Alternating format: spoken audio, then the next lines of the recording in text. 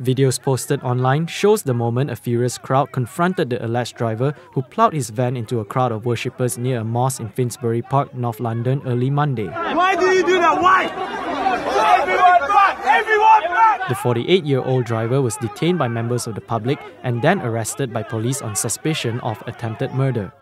Witnesses said the man, who was white, shouted, "I want to kill all Muslims." He has been taken to a hospital as a precaution and is due to receive a mental health assessment. This is being treated as a terrorist attack, and the Counter-Terrorism Command is investigating.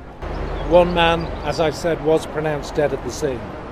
8 others are in hospital, and 2 more were treated at the scene. All the victims were from the Muslim community.